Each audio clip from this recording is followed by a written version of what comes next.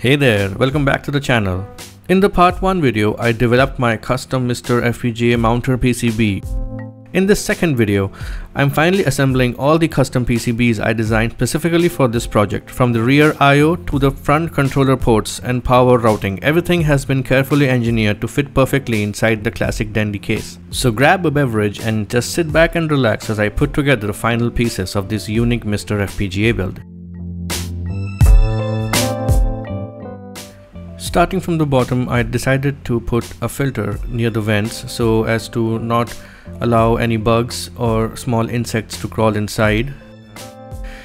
This filter fit snugly and I used double-sided tape to secure it in its position.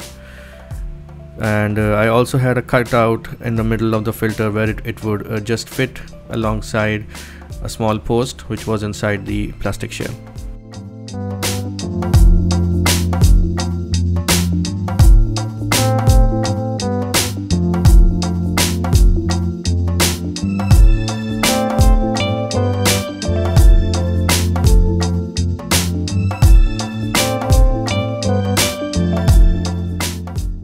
I then installed the push button switch on the left hand side and routed the wires from the left hand side. These wires are solid core wires and they retain their shape once they are set in a shape, so they are quite flexible and strong at the same time. The push button switch are the ones which came original with the dandy console and I just reused them. I also installed the rear I/O board which contains the power module and the AV jacks. The power switch is connected to the power module using a JST2 connector. This power module has a single 5-volt rail which separately powers the MiSTer FPGA and the connected peripherals. I then installed the spring which is used for the cartridge eject mechanism.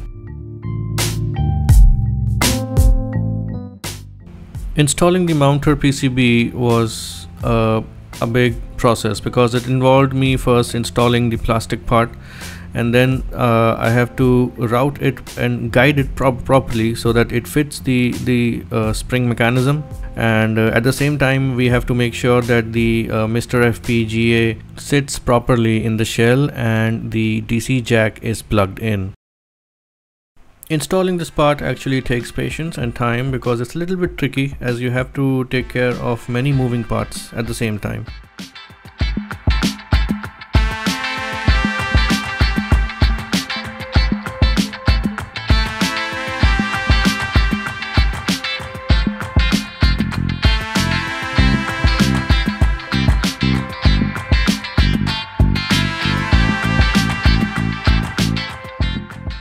Once the front I/O board PCB is installed, I install the alternate power rail and the connection to the power switch.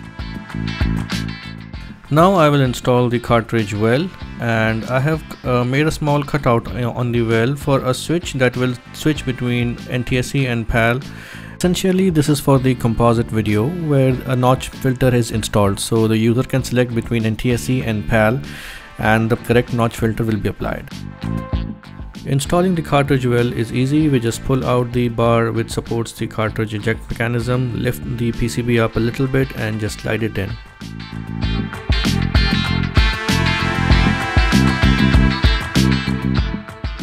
After making sure that everything fits perfectly, I start putting in the screws for the front PCB.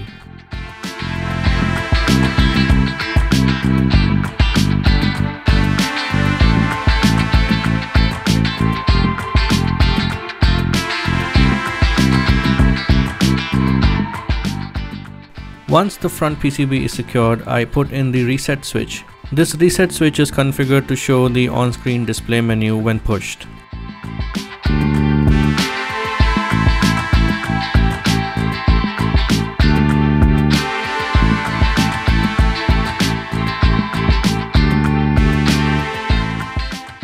Now comes my favorite part of this mod.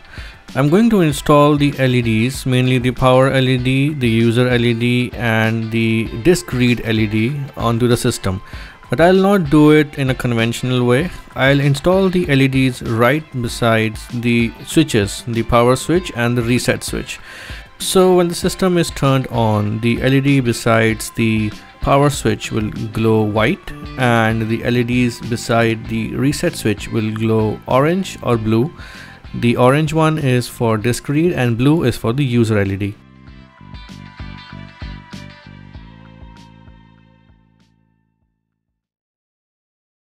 After this, I installed the RF cable that will carry the audio and video signals from the main PCB to the rear IO PCB.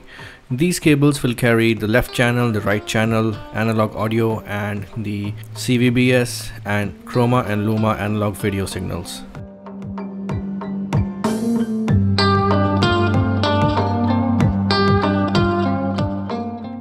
Now, some people would say that this is an overkill, but I wanted to use shielded cables wherever possible inside the system so as to avoid any crosstalk or any interference with the analog signals.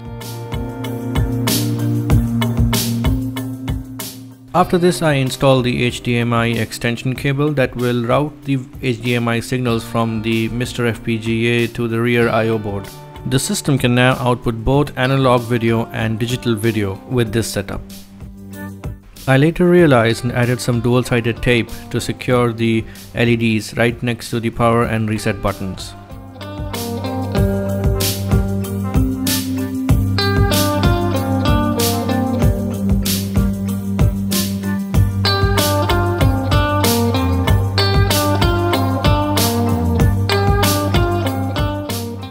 And now all connections are complete and it's time to close the shell.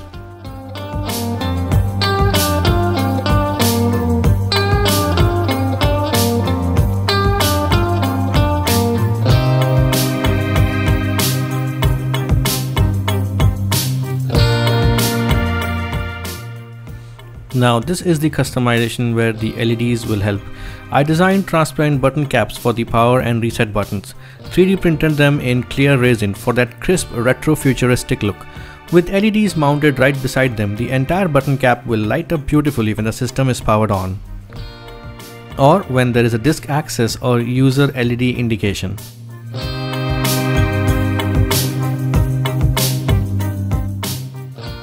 And now it was time to smoke test the machine.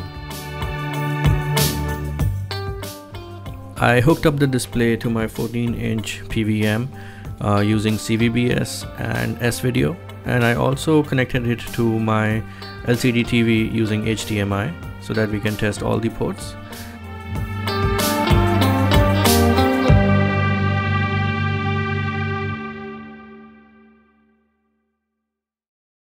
And now it was time to turn on the system, but before turning on the system I decided to turn on the LCD TV and the Sony PVM.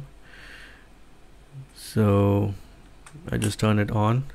It shows HDMI not connected, no signal. Then I turn on the PVM, and now let's turn on the system. And as you can see, the LEDs are working beautifully. So as soon as I turn it on, it starts glowing, and the disk access LED is also lighting up, showing the read access to the SD card. And the PVM shows the menu, but right now it is I'm using a custom display timing, which is causing the HDMI to show unsupported signal. I have actually added multiple different MiSTer INI files so that I can switch between them as required. Right now it is set to show a higher resolution CVBS image. It is a custom display timing just for the menu so that when I run some scripts I can see the output of the scripts as well on the PVM. Now all this display timing configuration is saved in the MiSTer INI, and this can be changed on the fly using this menu. So right now we have selected the main INI file, which actually outputs to CVBS only, and I can select both, which will output to CVBS and the HDMI. So a certain display timing is being used which the HDMI device can also understand, and the PVM can also understand. So that's how we can get picture in both the LCD TV and on the PVM. So both the analog and digital outputs are working together. so which is a good thing. Now let's load up a core and I can show you how it behaves. The menu system on the PVM is actually black and white, but once we load up a core, it switches to the correct color timings as per the core. So right now it has switched to an NTSC Genesis. The exact timing for an NTSC system is being used, and as you can see, we have the unique rainbow effect that we see in the Genesis console, Genesis or the Mega Drive console. So I've loaded up a game and it is being displayed on both the HDMI and the PVM, and let's just check it out. Looking at the colors on both the digital and analog signal, it seems that there is absolutely no interference and signal quality is quite clean. As you can see, we can see visible scan lines. Well, it's a PVM, so scan lines would be visible, but we also see that the changes in colors are quite sharp, and the signal is very sharp. Now let us try to switch between the S-video and the CVBS signal at this point, just to see how different S-video looks. So right now it is CVBS and I just switched to S-video. As you can see at the top, the head menu clears up quite a bit and we see there are no rainbow in artifacts anymore. But as soon as we change to CVBS, we see that the rainbow artifacts start showing up. Also, as programmed, the reset button actually brings up the OSD menu where the player can adjust the core settings or select another core to play or any other ROMs to play. So this is all that I have for this video, but in the next video we are going to work on it further and improve the aesthetics of the system. Thank you for being with me and watching this video until the end. Please like, share and subscribe for more videos.